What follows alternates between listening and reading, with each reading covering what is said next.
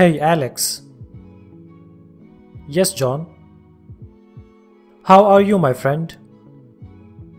I am fine. Okay, I have to ask you something. Yes, go ahead. So, why do you always waste your time on the internet? You know what, John?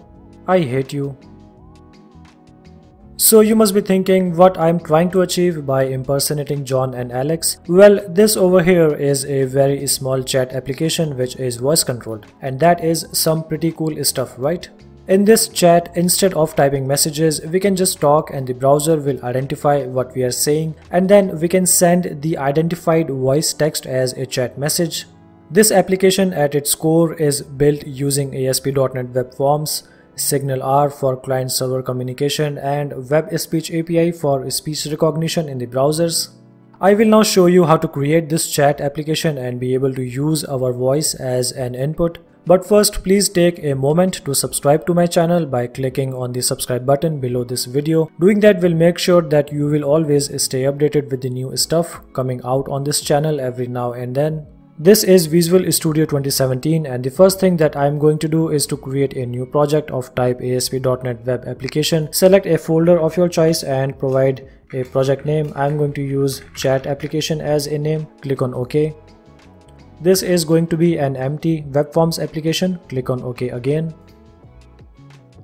Now first we need to set up the SignalR for this project. For that, go to Solution Explorer, right click on the project name and then click on Add. Then New Item. Under Visual C# and Web folders, select the SignalR Hub class and rename it to Chat Hub. Click on Add. Now inside this Chat Hub class, we need to provide two method names. The first one is going to be the one which will be on the server and will be called from the JavaScript code on the client browsers. The second one is going to have its implementation in the JavaScript code of client browsers, and is going to be called from the server whenever we will need to broadcast any message. So this is going to be public void send with the arguments for the username and the chat message. So a string name and then a string message, and then we will need to call a method whenever this send method will be called from the client browsers, and that method is going to be send message, and we will need to provide the name and message as an argument for this function implementation in the JavaScript code. The next thing that we need to do is to add another item which is going to be an Oven startup class. So right click on the project name, click on add and then click on a new item. Select the Oven startup class and let's just call it startup.cs. Now in this file we only need to add a single line of code which is going to be app.map SignalR, and that is it. We are done setting up SignalR for this project. It's now time to add a web form, and for that right click on the project, click on add new item, select the web form type and then let's just call it default.aspx. In this web form, the first thing that I will do is to remove this form element and then to set the title as my chat application, and then we will need to add the references for the SignalR jQuery and the dynamically generated hub SignalR script. So this is for jQuery and this is for jQuery.signalR, and this is for the dynamically created hub script. It's time to add the HTML elements which we are going to use to set up the chat system. We are going to need a couple of text inputs. The first one is going to be for the username, the second one is going to be for the chat message which we will type in, and then we will need a couple of buttons like to set and print the username on the web page, and also another one to send the chat message to the server which will then subsequently be broadcasted to all of the different connected browsers. So this is the input for the name of the user with the id txt name. This is the button which when clicked will print and set the name of the user. This is the text field for the chat message with the id txt message. This is the button with the id btn send which when clicked will send the message to the server. And then we will also need a couple of div containers. The first one is going to be for printing or displaying the name of the user, and the second one is going to hold the list of all the chat messages. So these are the divs along with some inline style values. the div name is going to be used for the name of the user, and div messages container is going to hold the chat messages. And now it's time to add the JavaScript code to associate behaviors with all of these HTML elements. And for that, the first thing that we need to do is to add a script element. Now inside this script element, we need to execute a function when jQuery will be loaded.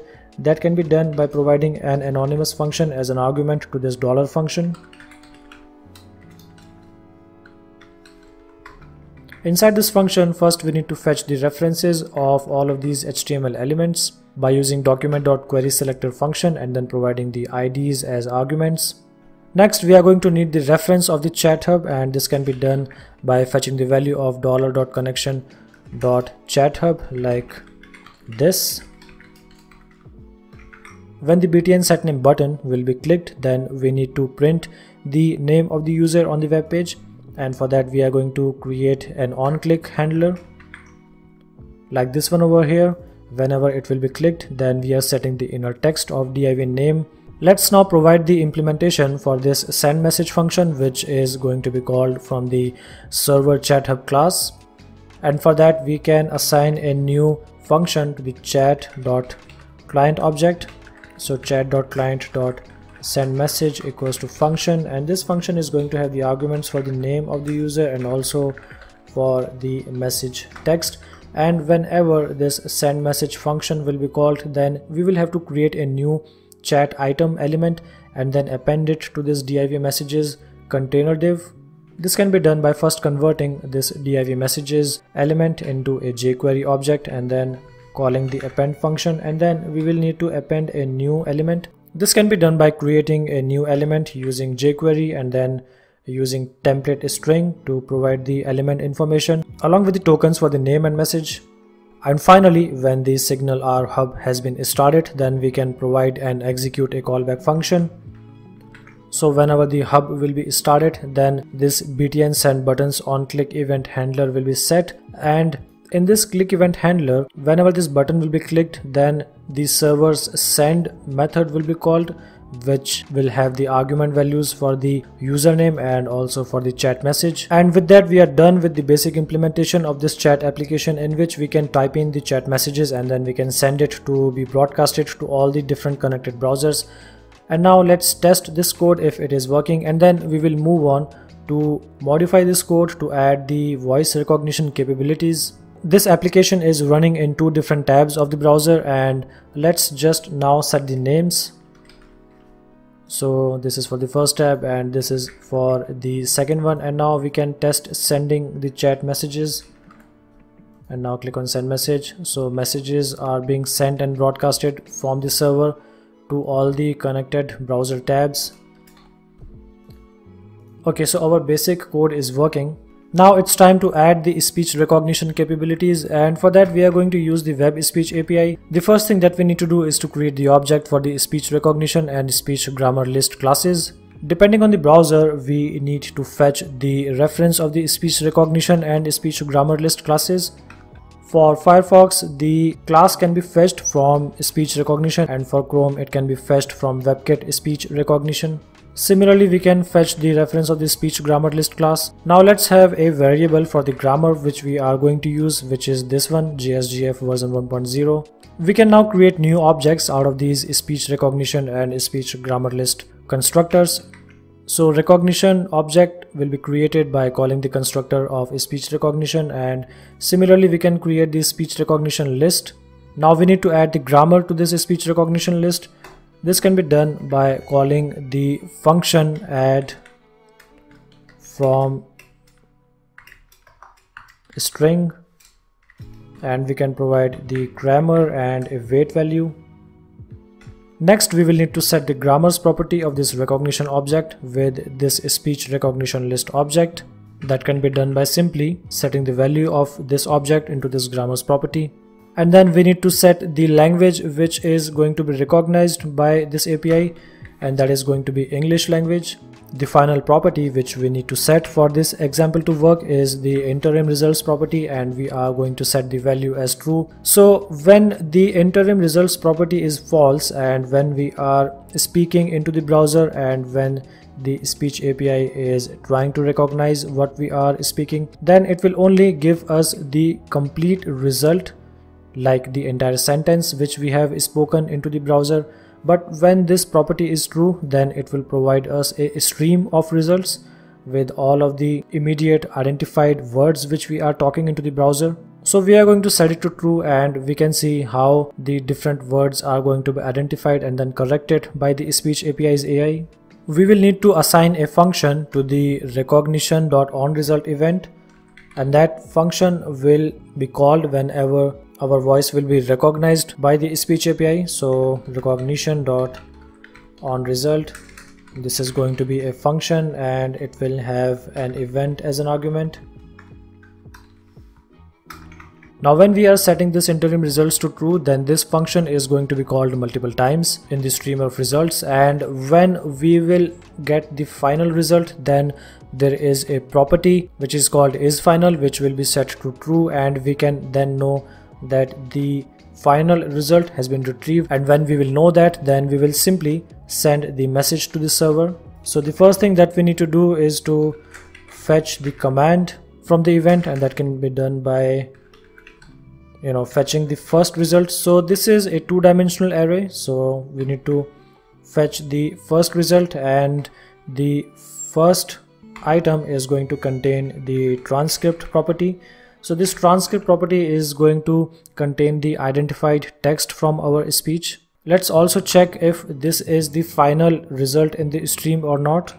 So let isFinal equals to event.result, the first result, and then isFinal. When the identified transcript is received, then we can set this value inside this txt message text input to check what words have been identified.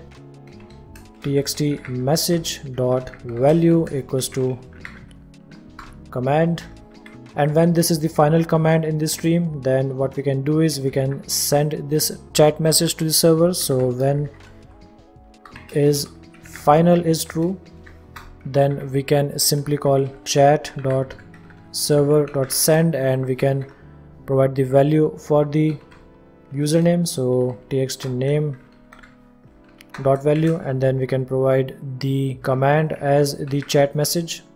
The final thing that we need to do is to add a button which when clicked will start the speech recognition, and we will also need to provide functions for the speech end event and the on error event in case any error happens. So first let's just add the button. We can add the button just beside this txt message input, and we need to provide this button's click event handler.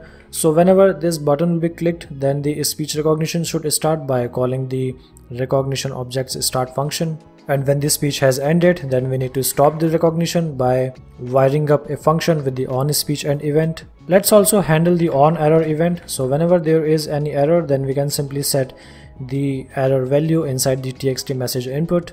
And that's pretty much it that we need to do for this small chat application. Now all that is remained to be done is test the code which we have written over here. So the application is running, and first we need to check if there is any error in the console or not, and it looks like there is a typo which we need to fix. So this should be over here somewhere. Okay, so the error is gone, and now we can open this application into another tab. Let's just set the name for the first tab and also for the second tab. And now we need to give voice command. So there is one more thing that we need to do when we are using the web speech API, and that is for the user to provide the permission to the browser to be able to use their microphone. Now let's give a voice command. Hey John. And it looks like there is another error, and it is saying cannot read property 0 of undefined. Okay, so I guess we have provided the name of the results property incorrectly, so we need to use results. Now let's refresh both of the pages again. Let's try again giving the voice command. Hey John. Yep, it's working now. Now let's try for the first tab. Hey Alex, how are you? and it looks like our code is working and the voice is being recognized as well. And this is how you can create a chat application which is voice controlled. All you need to do is to use the web speech API to recognize the voice and then translate it into the text. And that is all that this video has to offer you guys. Do let me know what you think about it. If you have any questions, then feel free to use the comments area. Also, if you think that you like this video, then please don't forget to like it and also subscribe to this channel, and you will always be the first to know about any latest video updates. And with that, I will take my leave and I will see you in the next video. Till then, have a great time.